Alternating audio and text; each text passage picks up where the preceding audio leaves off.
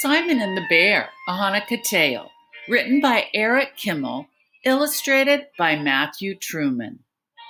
Hanukkah, the Jewish festival of lights, commemorates the victory over occupying Greek forces in 164 BC. Jerusalem was liberated and worship at the temple restored. According to legend, there were only enough sacred oil to light the menorah, the 6-branched golden candlesticks, for one day, yet it burned for 8 until more oil could be brought to the city. Since then, Hanukkah has been celebrated with light and oil. The Hanukkah lamp, called the menorah, is lit every night for 8 nights. Traditional Hanukkah foods include potato pancakes or latkes, which are fried in oil. The dreidel, a 4-sided top, bears the letters Nun, Gimel, He, and Shin. These stand for the Hebrew phrase Nes Gabol Hayasham, a great miracle happened here. Simon and the Bear. When Simon set out for America, he promised his mother and father and sisters and brothers that he would work hard and save money. As soon as he could, he would send tickets for all of them. Simon's mother lovingly packed his knapsack for the journey. She put in hard-boiled eggs, salt herring, and 2 loaves of black bread, heavy as stones. Because Hanukkah was coming, she added something extra. "I've packed a little menorah, a box of candles, matches, a dreidel, and plenty of latkes," she said, holding back her tears. "Wherever you are, Simon, don't forget to celebrate Hanukkah and its miracles. Who knows, you may need a miracle on your long journey." Simon took the train to the seaport. There he managed to get the very last ticket for a ship bound for America. His bunk was in the hold, with 300 other people packed together like herring in a barrel. When the ship sailed, the barrel began to roll. For days on end, the ship rolled one way and then another. There was little to eat, but no one felt like eating. Simon didn't mind the noise, the smell of the rolling of the ship. Every roll brought him closer to America. One night, Simon felt the ship lurk. He heard sirens and people yelling, "Everyone on deck!" Simon grabbed his knapsack and ran on deck with the others. A gigantic wall of ice loomed out of the sea. Its surface sparkled like diamonds in the moonlight. "An iceberg!" Simon heard the sailors shouting. The ship had struck its floating ice mountain. Now it was sinking. Simon stayed on deck, helping people into the lifeboats until one more boat remained. Simon climbed in.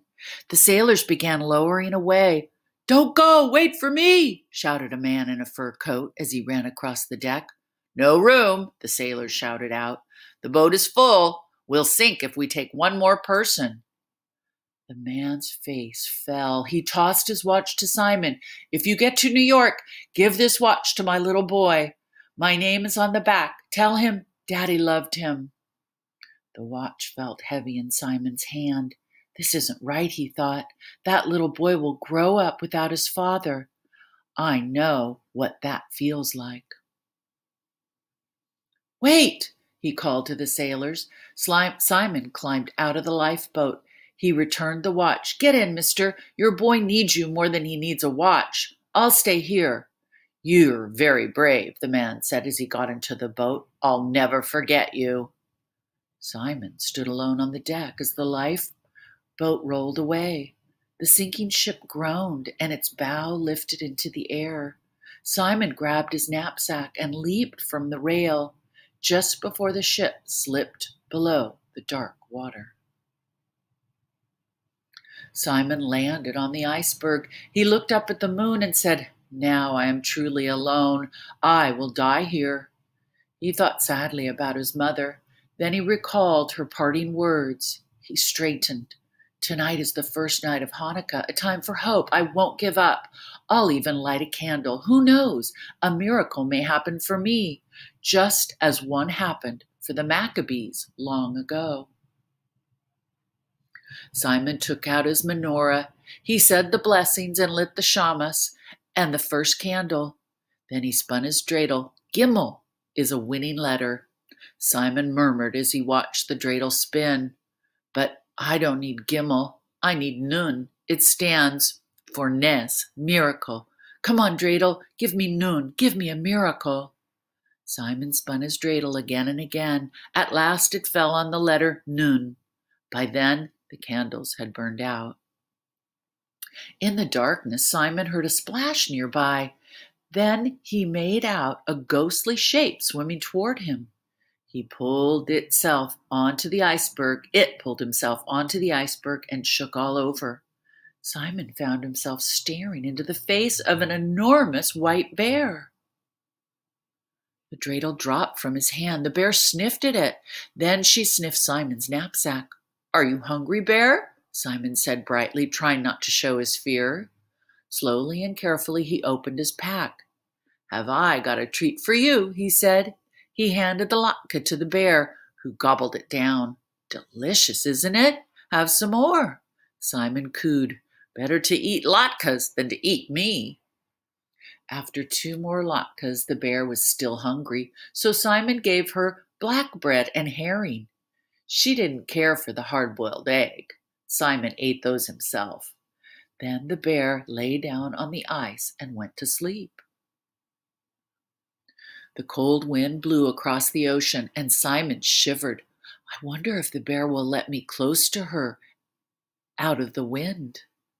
He crept over to the bear and snuggled against her fur. The bear growled in her sleep. She stretched her paw over Simon, as if he were one of her cubs. Simon closed his eyes. He felt safe and warm that night. When Simon awoke the next morning, the bear was gone. I felt lonelier than ever. Will she come back, he wondered. For what seemed like hours, he stared out at the empty horizon. Then he saw something white bobbing in the waves. It was the bear swimming toward him. The bear climbed back on the ice. Simon saw that she had a fish in her mouth. She skinned it with her teeth, and then to his surprise, she bit in it too and gave him half. Simon cut it up into his pocket knife and tried a piece. Not bad, he told the bear. A little salty, like lox, he said, and the bear ate the fish together. The bear went fishing again, and that night when Simon lit the second Hanukkah candle. Over the next few days, the bear swam off into the morning to fish and returned in the afternoon with her catch. Every night, Simon lit 1 more candle in the menorah. He shared his latkes and entertained the bear with some Hanukkah songs and stories. Then they curled up together to go to sleep. This is truly a miracle, and not the only one, Simon said to himself. He counted the miracles on his finger.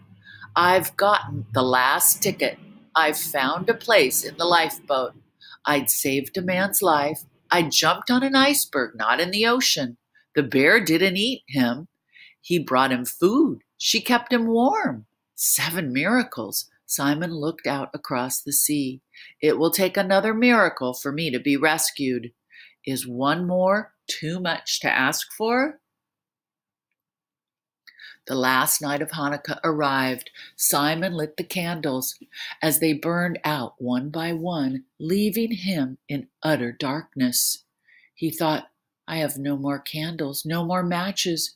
Tonight we ate the last latke. My knapsack is empty, no bread, no eggs, no herring. Maybe the bear will swim away tomorrow, then no fish. I will surely die of cold and hunger. Simon shivered as the moon rose over the cold sea. I have run out of miracles, he said. Suddenly the bear stood up on her hind legs. She sniffed the air. Dropping down, she jumped into the sea and swam away. Bear, where are you going? Don't leave me, Simon called after her. Immediately, he heard other voices. Ahoy, you on the ice! Stay where you are. We've come to rescue you. A passing ship had seen the light of the Hanukkah candles and sent a boat to investigate. Simon had his 8th miracle. He was saved. The ship brought Simon to New York. His story appeared in all the newspapers. Simon became a celebrity. The mayor gave him the key to the city, and the mayor was the man in the fur coat. "You saved my life," the mayor told Simon. "What can I do for you?" "Find me a job so I can bring my family to America," Simon asked. "I will buy their tickets today, first class," the mayor promised. "As for a job, I have one I think you'll enjoy." Just as the Hanukkah menorah has one extra candle, the Shamus, so too did Simon receive one extra miracle. The mayor found him the perfect job as polar bear keeper at the Central Park Zoo. Which goes to show you that miracles aren't just for the Maccabees, Simon told his friends and family every year at Hanukkah time. They can happen to anyone, anywhere, even in the darkest of times. You just have to believe.